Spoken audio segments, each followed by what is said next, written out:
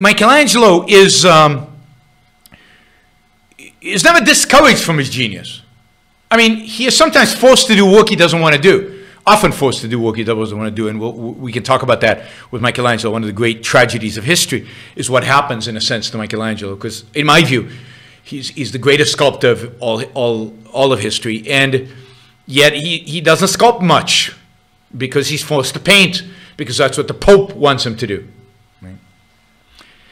But when he's identified as a great sculptor, people come to him. You know, here's the story about Michelangelo. Michelangelo's just this amazing kid. He's identified as a sculptor early on. He's brought into the Medici household, in a sense. He sculpts in this garden school outside of the Medici place, and he is admired for his sculpture. And at the age of 20, he goes to Rome and he gets his first commission. And his first commission is to sculpt a Bacchus, something like that, the god of wine. And the god of wine, you know, is of course a Roman god, a Greek god, and often the god of wine in sculpture before Michelangelo is always portrayed as the strong, you know, raising a glass of wine, kind of very powerful, positive, almost heroic character. And Michelangelo, and it'd be interesting to go into the reasons. I would be interested in going into the reasons for this, but Michelangelo instead portrays a god of wine who is just, this is Dionysus, of course, in Greek. Thank you, Jennifer. Who is a little tipsy. He's a little drunk. He's got a beautiful body, but it's a body he's standing in kind of a relaxed pose. And his eyes, you can see, are a little out of focus. And it's a work of genius. I mean, you can see it in Florence at the Bordello Gallery. It's an amazing sculpture. But he's clearly drunk.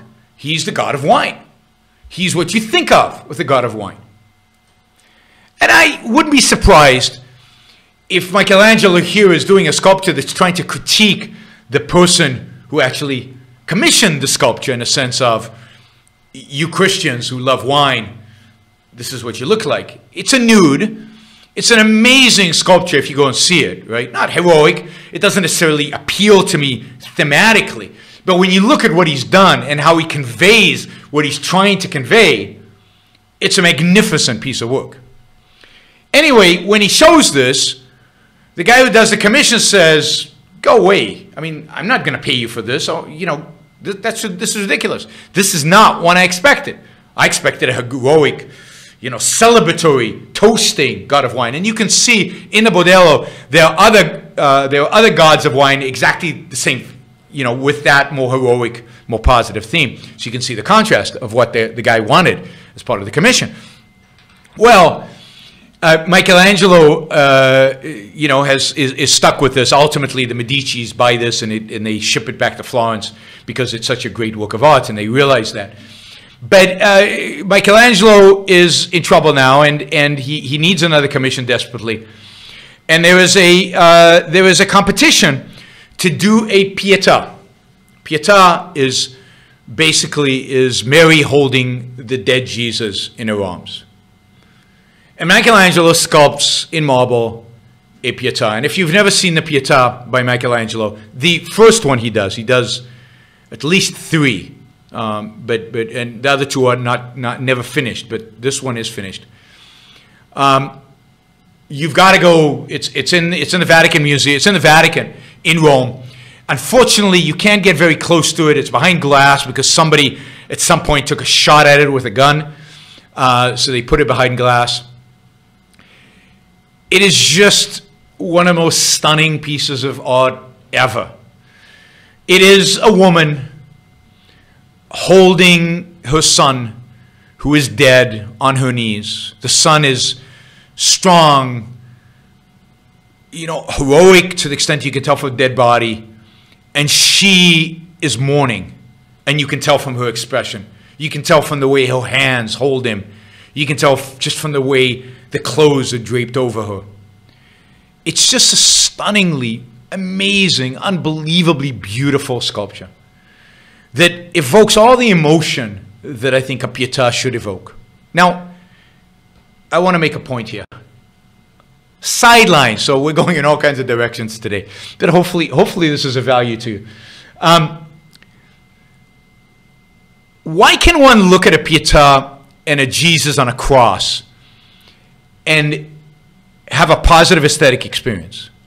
It's Jesus, and I hate Christianity. Here I said it, I hate Christianity. I've said it many times.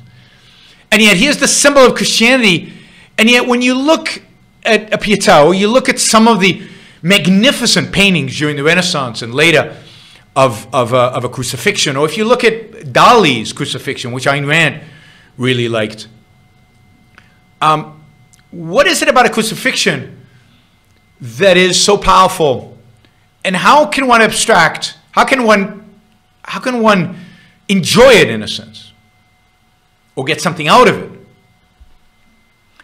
And I think to me, is I abstract away from the Christian part of it, and I think of Jesus as a fighter for a new set of ideas, as somebody who believes in a new set of ideas and is fighting to have them manifest in the world.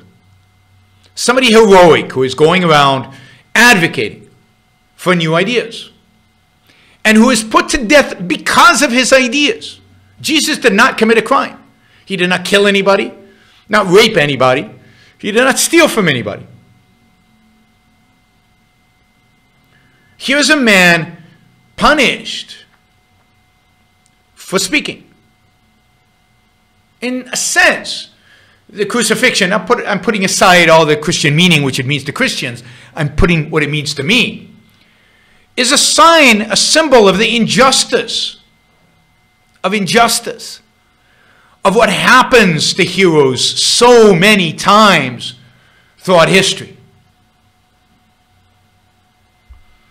Yeah, by the way, so many times throughout history that where people who advocate for new ideas, people who advocate for radical ideas, get crucified.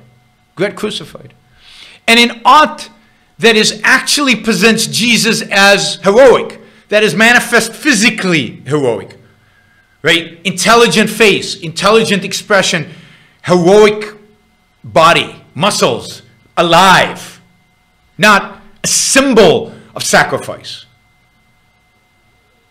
but a representation of an injustice committed to a heroic figure, to a heroic man.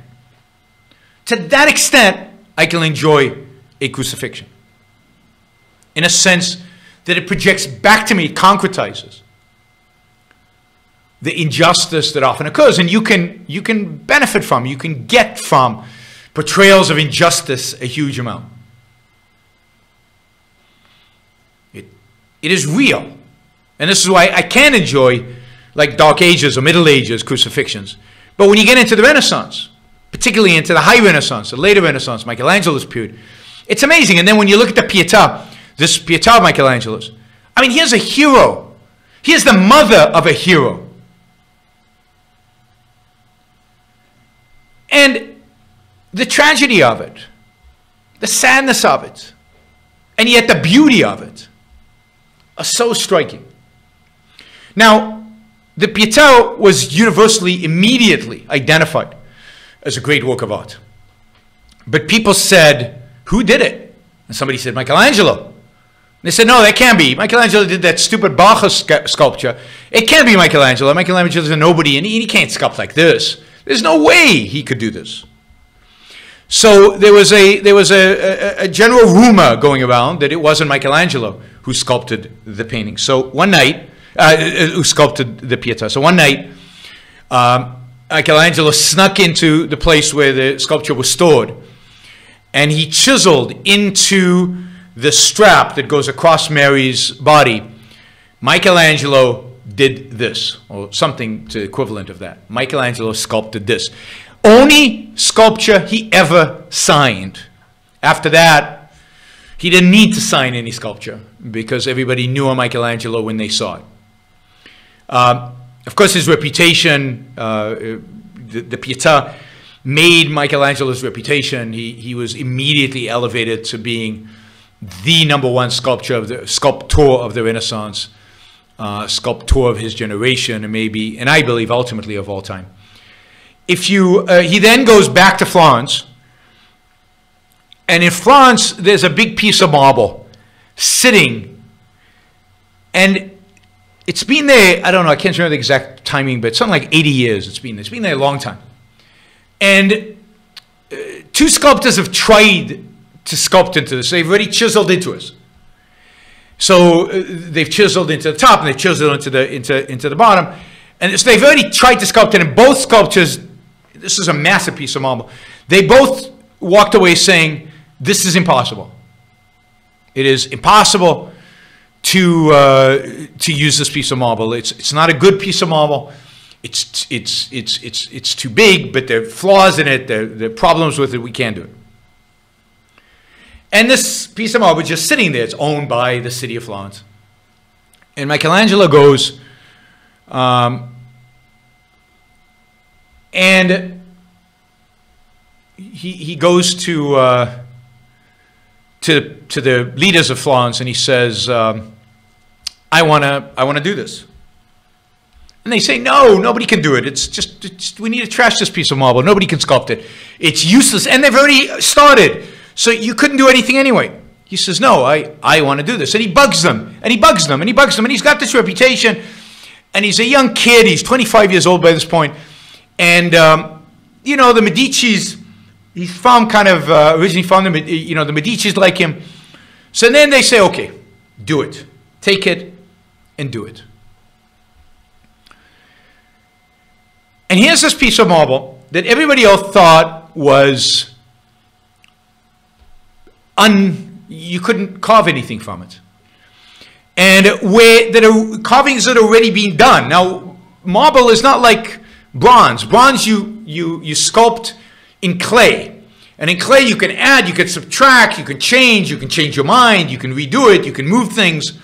Marble, once you chisel something away, it's gone. You don't stick it back. It's gone forever. So some of the pieces have already been chiseled away. And Michelangelo sets this up in his studio, and he works on it. And out of that piece of marble comes, in my view, the greatest sculpture that's ever been produced, the David. And it is truly a magnificent piece of work. I mean, and the more you see it up close, and when you understand marble and you see the flaws in the marble was flawed. And the fact that Michelangelo can work in spite of the flaws in the marble, can create this magnificent piece of work in his mid-20s is truly, truly stunning. Now here's a David who is again naked. He's nude.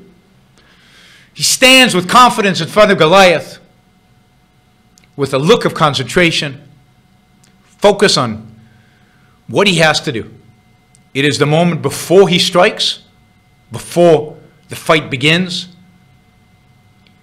Most Davids are either the moment afterwards, with the head of Goliath already there, the moment of victory, Donatello's Goliath, Boccaccia's Goliath, all at the moment of victory.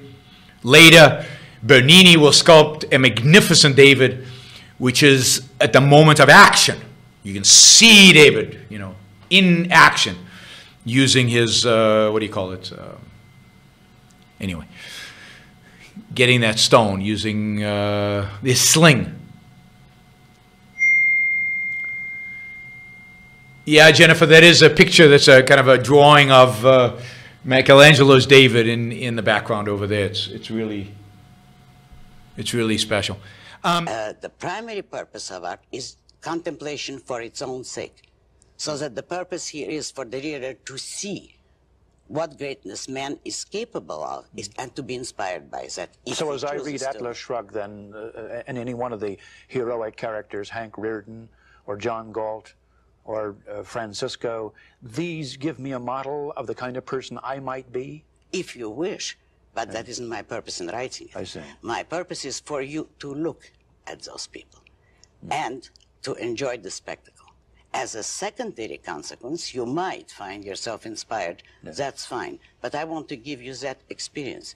And that's what I want to give myself. I write for the purpose of creating an ideal man in actions which you can respect and admire. From what you say about art, I would judge you do not regard photography as art, since it records precisely what is there. How do you feel about abstract art? Do you mean non-objective? Non-objective, I yes. think it's less art than photography. I think it is an enormous fraud. Fraud? Yes. I don't think there's... it's impossible to discuss it seriously. It means nothing. It is nothing. The perpetrators claim that they don't know what they're doing, and I think they're right. I'm willing to take them at their word. They don't know what they're doing, and neither do we, and the ash can is the proper place for it.